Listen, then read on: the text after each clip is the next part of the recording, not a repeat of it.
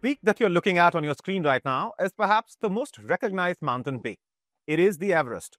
So close, yet so far. And that makes it every climber's ultimate dream. 8,849 meters tall, Everest. Beckons climbers from wherever in the world they might be. And every year they come. In fact, come in hordes. On average, between 700 to 1,000 people attempt to climb Mount Everest each year. However, those who gather at the base camp and attempt the climb leave behind tons of trash.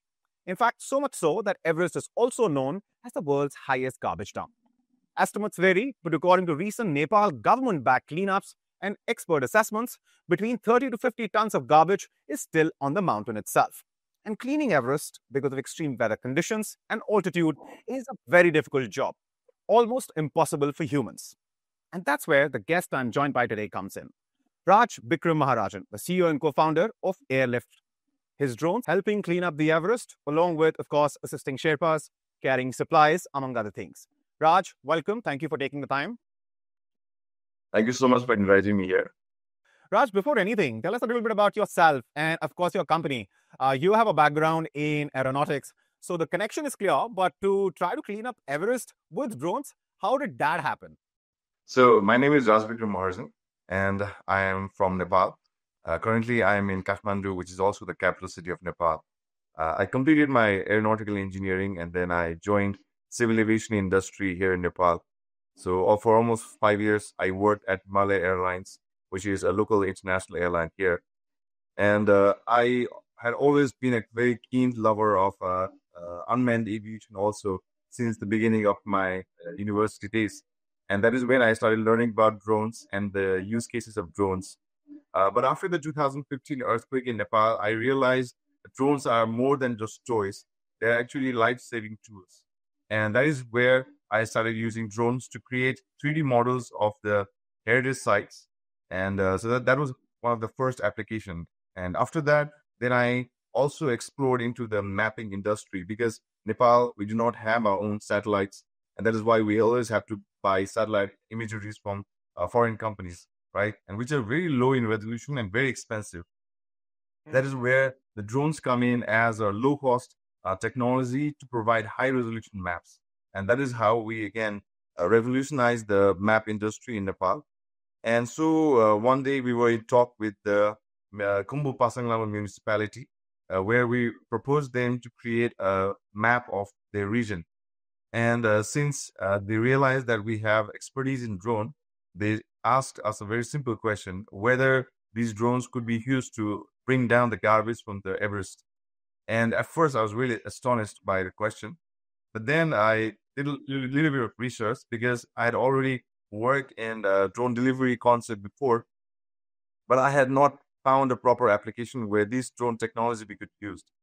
But then when I talked to the municipality chairman and realized his problem, then we realized this drone technology could be used to help bring down the garbage and save lives of the Sherpas. And so that is how we came about to use drones to bring down these garbages and clean up the Mount Everest. Interesting. And we'll definitely, go into detail and talk more about it. But quickly, how difficult was it for you to set up a drone-based company in Nepal? Yes, I mean, it was very challenging. I mean, as it is for any other startup or a company. At first, in 2015, when I first started using drones for search and rescue, it was almost impossible to fly drones in Nepal. And if you were flying a drone, then you would be deemed as a terrorist, right? It was completely illegal. But even though You it was fly them not without permission, you mean? right, yes. But again, navigating all those ministries and government offices just to fly drone for 5 minutes was too difficult. But again, in 2019, we were finally able to convince the government about the good use cases of drones, right? And then then the government had published a new regulation of the drone. And so currently we are using the regulation that was again published in 2019. And again, so we have, but besides the policy, there are many other challenges like in establishing the company, coming up with the insurance, coming up with a business model, and getting right manpower. And again, so everything was very challenging, but again, despite of all these challenges, it's again a very fun-loving job, and it always excites me to do more every day. Yeah. Congratulations to both you and, of course, your co founders. Despite the challenges, you guys persisted. And, of course, now you have what looks like a very successful startup story from Nepal. Uh, Now, talking about, of course, the drones that you have deployed at the Everest specifically. So let's just get some basics out of the way. How high your drones can go? Because at the end of the day, we are talking about the world's tallest mountain, which is 8,849 meters high. Yes, exactly. I mean, at first, we did our first trial in the April of 2024, and during our first trial, I was, a little bit scared because I wasn't because that was the first time I was also trekking to the Everest Base Camp, and that was the Okay. highest I had ever been. All right, and also I Hmm. wasn't because before that also we had tried using our drones at a higher altitude, but the problem was with the batteries and also the motors were not strong enough to provide enough thrust to fly our drones, right? But again, uh, we did that test, and it fortunately everything went really well. Our drones flew up to the height of 6,100 meters. That is up to Camp One, which is at Right. 6,100 meters, and so we were able to, like fly through the treacherous Kumbu Ice Fall. For climbers, it usually takes from 7 to 9 hours to climb the most difficult part of climbing Mount Everest, that is the Kumbu Ice Fall. Whereas for the drone, it only took 5 minutes at most. Okay. And what about the payload? What is the amount of weight that your drones can carry? Because uh, as far as Everest is concerned, we are talking about really rapid, really fast wind gusts. We are talking about high altitude. So how much can they carry up and down Everest? Yes, so that is also another challenge for us.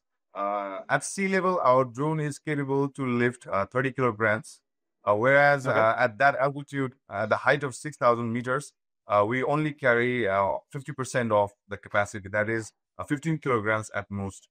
But within this 15 kilogram, we were able to carry the ladders, the tent, the ropes, the oxygen cylinders, right, all the necessary items up to the camp one, and again bring down a 50 kilogram of load to the base camp. Okay, okay. And as far as the garbage, which is on Everest is concerned, that is close to 30 to 50 tons.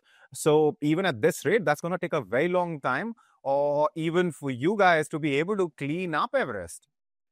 The Everest, as you said, again, there's a lot of garbage over there, and also because it is one of the most, it's the highest mountain and most well-known mountain. People want to conquer the mountain. And again, there is going to be waste every year. So now what we have planned is from the coming years, we will have a dedicated drone port where we'll have multiple drones and a very robust charging station also. There is also another problem because we do not have electricity supply at the Everest Base Camp. We have to rely on the generators to charge our batteries, right? So this year it was our operational test as well. And from next year, we will be tying up with the Kumbu Pasangkalam Rural Municipality and the SPCC to build a dedicated drone port with our multiple drones, with our dedicated manpowers and dedicated charging systems. Okay, and so far, how much garbage has your startup been able to remove from the Everest? If we are to combine the data from 2024 and 25, I think we have brought almost a 1 ton of garbage from Camp 1 to the Everest Base Camp. Right. And Anything about these 40 garbages to 40 meet more to go. were all those empty oxygen bottles to the discarded tent and plastic materials, and like so many stuffs from the Everest. Right, right. And also talk to us for a little while about the impact that your drones have had on, assisting the Sherpas and, of course, the overall safety and efficiency of expeditions, because that's where your drones have also been deployed and used. Yes, exactly.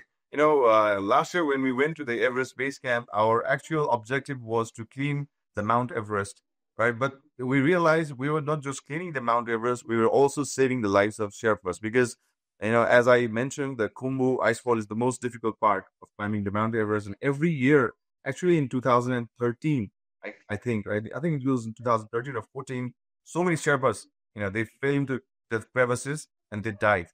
And if they were not carrying all that heavy load, maybe there would have been some chances of their survival. But from this year, we have assisted the icefall doctors to help them fix the ropes and help them make the route to climb the Mount Everest. So they, climbed the Khumbu icefall without any load on their back. And once they reached at the destination, so our drones were there ready to deploy and deliver the ropes and ladders and tents to help them fix the route. So from this year, even the first thing was that usually it takes at least 2 weeks to fix the icefall route, whereas this year we did it twice in a faster and I think much safer.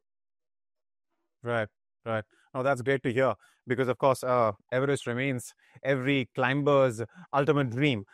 Yeah, having said that, Raj, another question which comes to my mind is if just the garbage removal from Everest is concerned, that's, of course, a Herculean task because we're talking about anywhere between 30 to 50 tons of garbage as per various estimates. And so you need to scale up. Now, when it comes to scaling up, what are some of the challenges you think you'll have to face, and where do you think help is going to come from? Is it going to come from the government, or are you looking to raise money from elsewhere? What's the plan? Yes, right now we have very limited drone with a limited capacity. In order to scale up our operations, we'll have to either increase the number of drones, increase the number of fleet of drones, or bring in drones with higher payload capacity. Right. So for this task, we are also currently raising funds from investors, from the government side as well, and also exploring new drones as well as also trying to develop drones with a higher payload capacity. Maybe if we can build a drone with a 50 kilogram or 100 kilogram payload capacity, then I think that can help us speed up the cleaning the Everest project. Right. And do you have any plans yourself of climbing the Everest? Yeah, I would love to do that one day, but for that I need to start training from now. Uh, but I think that will be one something very good. I think purpose flight. Right. What's the highest altitude that you've been to? You've been to the Everest base camp, so which is what, about Yeah, between 15 and 16,000? yeah. I think the highest altitude that I've been to is 5,800 meters. Right. Yes, that So is that would be both about Calcutta. 18,000. Yes, right. Right. And not to flaunt this, but I've been slightly higher. I've been to Umlingla, the pass which is in Ladakh, and that's about 19,000 feet. So, Uh, uh, but good to know. And and on that note, Raj, thank you so much. We wish you all the best in your efforts, and of course, not just with your startup, but also, of course, with the idea with which you're operating and working. And best of luck from all of us here. And thank you so much for taking the time and talking to us. Thank you so much. Thank you so much.